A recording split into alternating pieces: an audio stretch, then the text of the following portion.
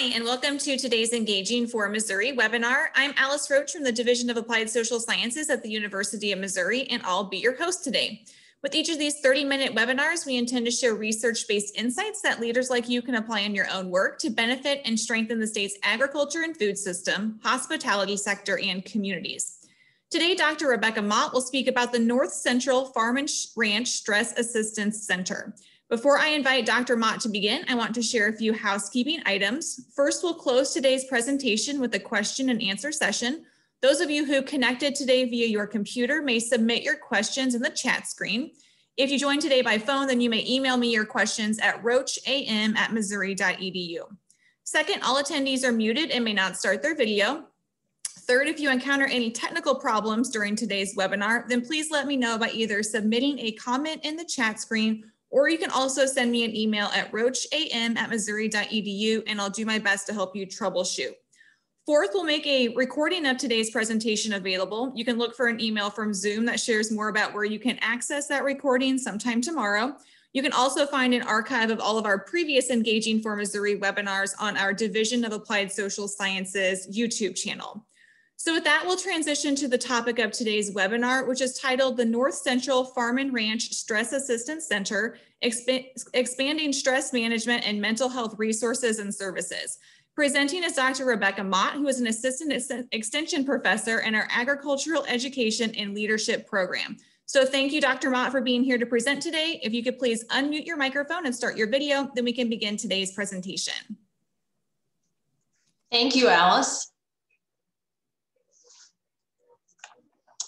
I'm happy to be here with all of you today. This is a topic that is near and dear to my heart, and so it means a lot to be asked to come and visit with you all. So I'll give you just a little bit of background information about myself. Like Alice said, I am an Assistant Extension Professor at the University of Missouri.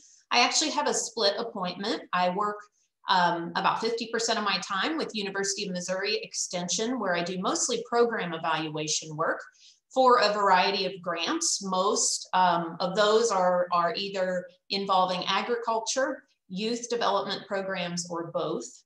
And then with the other half of my time, I teach courses in the Department of Ag Education and Leadership at the university. So I was actually born in Warren County, Missouri, raised on a family farm there, and came to the University of Missouri in 1993 and first earned a bachelor's degree in music education here, of all things. Actually, I think one of my past music students is on the call today, which is kind of fun.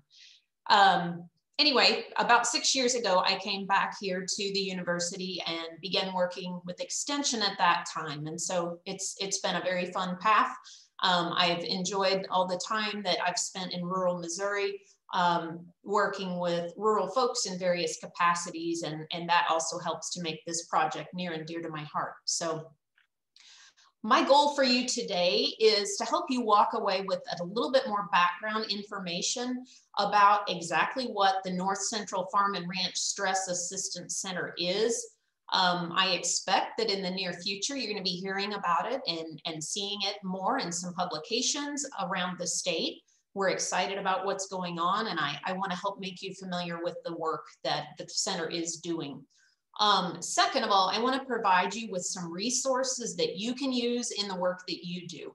Many of you on here work with producers on a very regular basis, and so you're a really important link to help address the challenge that we're currently facing with stress and mental health challenges in the agriculture sector. And finally, I want to help you think today a little bit about some ways that you personally can get involved in addressing farmer and rancher stress and mental health.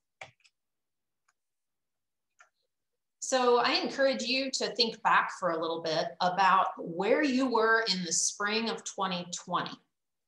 So I'm guessing that for most of you, that was a pretty memorable time. That is a pretty memorable time. And you probably have some pretty vivid thoughts about what you were doing. Maybe part of that was, you were spending time trying to figure out how to do your work in a whole new way. COVID certainly caused a lot of new stresses or magnified stresses that agriculturalists had been facing anyway. And I remember very vividly where I was in the spring. I was home working a lot of time off my back patio, which was certainly not normal for me. And that's exactly where I was the day that I got a call from some folks in the University of Illinois. I remember sitting there with my laptop. I was actually watching the cows get a drink for the afternoon. And I got this call asking if I would consider serving as an evaluator on a grant that a group was putting together aimed to address farmer and rancher stress and mental health. So the reason I think that is so vivid to me is that it seemed very meaningful to be in that setting when that call happened. My own family had been touched by farmer mental health challenges. And so this work is especially important and meaningful to me. And I was really glad to be able to say yes to being part of that proposal, along with my colleague, Dr. Kim Keller, who is another assistant extension professor here. She works in the nutrition and health area. So our role in this proposal was to develop ways that we could measure to what extent the program objectives would be met, to figure out some ways to make sure that we were reporting what would be happening with the program to stakeholders and overall to assist with accountability. Let me give you a little bit of information about the grant that funded this proposal and how it came to be. So this grant was funded by the USDA NIFA, and it was called the Farm and Ranch Stress Assistance Network grants program. It was actually reauthorized by the 2018 Farm Bill with the goal of providing stress assistance for folks in farming, ranching, and other ag-related occupations. The idea was that it would hopefully help improve behavioral health awareness, literacy around mental health in the ag community, and more favorable outcomes, not only for farmers, but for their families as well. So early in the fall, our group learned that the USDA NIFA had indeed awarded the grant to our group. You'll see here, this map illustrates that we are the group from the North Central region. And this is a 12-state collaboration that serves ag producers and stakeholders in the entire North Central region. So extension from the states of Iowa, Indiana, Kansas, Michigan, Minnesota, Missouri, Nebraska, North Dakota, Ohio, South Dakota, and Wisconsin are all involved in this project. And so is the Central State Center for Ag Safety and Health, as well as the National Agribility Program.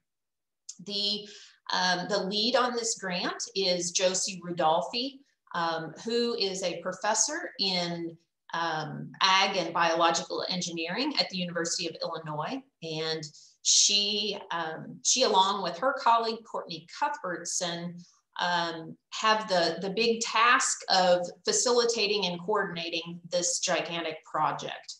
So you also are very familiar with some Missouri leads on this project, I'm sure. They include Karen Funkenbush, who's the director of the Missouri Agribility Project, and Extension Professor Kathy Dodhage. You should also know that we have extension professionals around the whole state working on this project. So whatever county you're in, it is very, very likely that your own extension faculty there will be contributing to this project as well. I'd like to take a moment to talk about why this work is so important. So I'm sure most of you know that ag producers in the US experience high levels of stress, of course, from just a huge array of factors, including, long work hours, work that is often very isolating in nature, variable weather conditions that impact crops and livestock, the immense farm financial decision-making that's involved, fluctuating markets, government policies, and we could go on to name so many more, of course. So it's not shocking then to know that producers have higher psychological distress than the general population. They also have higher rates of depression, anxiety, and suicide. And that impacts not only the overall well-being of those producers and their families, but also their farming practices as well. We also know that if excessive stress is not dealt with effectively, then those who are involved in production are much more likely to be injured on the job, more likely to miss work. It makes sense that the quality of life is not going to be great. Not uncommon to have thoughts about suicide, and may even experience premature death due to a variety of different diseases.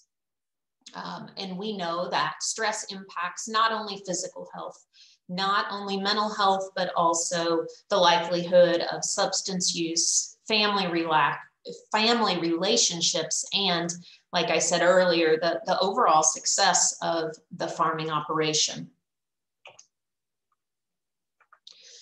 So as people involved in the ag industry who work with farmers and ranchers on a regular basis, I'm sure most of you know that reaching out for help for farmers can be super challenging. You know, there's a lot of reasons for that. First of all, for farmers, it feels like there's never a break or a good time to seek care. The work just never seems to let up. In addition to that, though, farmers tend to be pretty self-sufficient people. Many pride themselves on being able to solve about any problem that the world throws at them on their own. So there's kind of a stigma around seeking help. Farming is a culture where stress and where mental health challenges have historically been seen as weaknesses. But as you can see by this map, there's more to it than just this. Most counties in the US face a deficit of healthcare professionals, especially in the area of mental health. In fact, all 99 of Missouri's rural counties have a shortage. So Alice is going to pull up our polling feature for us, and I'm going to ask you all to participate here for a minute. If you were to guess, how many counties in Missouri do you think have no mental health care providers? Just a reminder, we have 99 rural counties in the state, 114 counties total. How many counties do you think have no mental health care providers in the state of Missouri?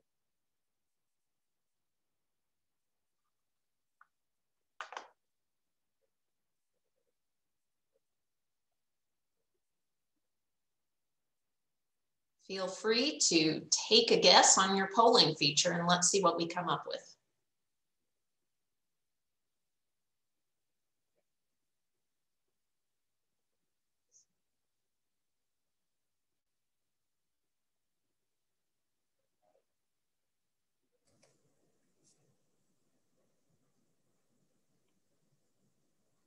All right, if you're still polling, feel free to keep polling, but I think most of you have answered. And I guess I have some good news for you. It's not quite as bad as many of you guessed. Some of you, 11% of you are spot on here. So 57 of our 99 rural counties have no mental health care professionals at all. So that means that in order to seek help, many folks in rural areas have to go a pretty long way. And of course, we have not even begun to talk about the cost of healthcare, which we all know is also a barrier to a lot of folks for being able to get the help that they might need. So all of these factors make getting help really challenging. And I want to talk to you a little bit about what the North Central region is doing to try to address some of these barriers. So this graphic depicts the 5 areas that are required by this grant. All of the folks who receive this type of grant have to use training programs of some sort, telephone hotlines, some clearinghouse website or webinar type work, support groups, and professional behavioral health services. And I'll tell you a little bit more about exactly how that's working in the North Central region in just a few minutes. I do want to go ahead and mention a few items though. First of all, you know, there are many of you who have probably daily contact with producers. You may see things when you're working with producers that are concerning to you, but you may not yet feel comfortable addressing those concerns about stress that you see or about signs of mental distress that you're seeing. And these training programs that are being offered as part of this grant can be extremely helpful to help you become competent and maybe more importantly, confident in your competence to have difficult conversations with the folks that you're working with. And the other piece I want to highlight for you right now is that the clearinghouse that is going to be launched by the North Central region is actually officially set to launch on May 1st. And what this is going to do is it's going to bring the best materials from all 12 of those states involved in this grant together in one place.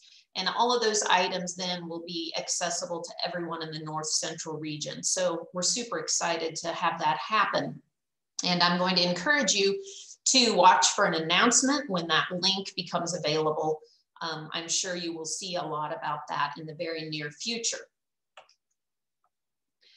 I thought you might be also interested in knowing exactly how Missouri Extension is contributing to this effort.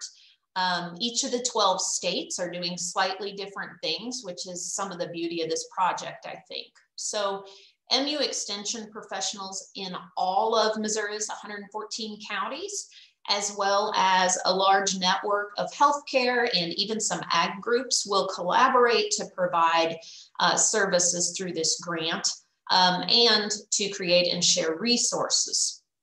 So as part of the project, MU Extension faculty will train to become certified instructors in several different programs, including mental health first aid. This is a program that is focused on teaching people how to recognize signs of mental health or substance use challenges and helping equip them with the language and the skills to respond to that sort of thing appropriately. That's about an 8-hour training. Another one that you will actually have the opportunity to sign up to attend if you're interested today is QPR. That stands for Question, Persuade, and Refer. That's a 1-hour long training that's going to be available by webinar. And it really helps to give people the skills that they need to be able to intervene in an emergency situation if you expect that someone may be thinking about suicide. Another one that MU Extension is doing is called Taking Care of You. This one is a multi-session program that focuses on stress management, and it's built on the theory of positive psychology. And again, that one is available online, and there also is a face-to-face version of that one. So watch for that. Also, coming soon will be some death, dying, and bereavement courses offered by our state extension specialist, Tichelle Bordaire, who is a nationally recognized researcher in the area of loss and grief. And finally, another new exciting thing is a telehealth type approach to working with farmers. And it allows the Psychological Recovery Center here at the University of Missouri to work with farmers up to 5 times by phone or by video conference to address stress. And so that's another one that if you're interested in, we're going to be able to share some ways for you to get involved. So there are a lot of different ways that you can become involved in learning more about farmer rancher mental health and helping to address this challenge. Some of those include being aware of resources that are out there and being willing to share them, attending some trainings, like I mentioned earlier, so that you are prepared to act when you encounter someone who may need some help, and then advocating for the importance of physical and mental health for farmers. So on this slide are a couple of ways that you can get started immediately if you're interested. I had mentioned the QPR training, and that one is actually being offered right now. If you go to that link, you can sign up online to attend a 1-hour training session in April or May. You will receive a certificate for that if that's something that any of you need for professional development purposes. And it's going to equip you with some really great skills to help someone you encounter who may be having thoughts about suicide. The next piece there is the newsletter link. We are in the process of sharing out all the great work that's being done in these 12 states around farmer rancher mental health. And so if you want to stay very informed and be able to access new resources as they come, just email me and I'll make sure that you get on that newsletter list. So you'll also that way be sure to see when the website launches where all the new materials are housed. The third resource has a lot of different valuable items in it. This is a document that was created by University of Missouri Extension. It has a handy checklist to follow if you encounter someone that you think needs to be referred to someone for some assistance. It also has numbers of helplines and of hotlines, including the Iowa Concern Hotline. And I think that line is really helpful. Although it is out of Iowa because of this grant now, it is available not only to Missourians, but farmers and ranchers in all 12 of those states who are involved.